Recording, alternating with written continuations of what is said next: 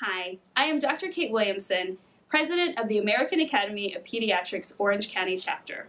As a pediatrician, I see patients and families struggle all the time with the best way to wear their mask. So, I'm going to demonstrate for you how to properly wear a mask to keep you and others safe.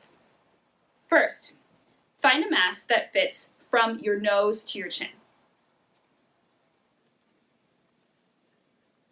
Second, move your mouth and face around as much as you can and make big facial expressions to see if the mask moves or it develops air holes on the side.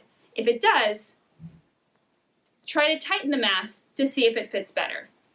Otherwise, you might need a new mask altogether. Whether cloth or medical grade, the best mask for you is the one that fits and stays on.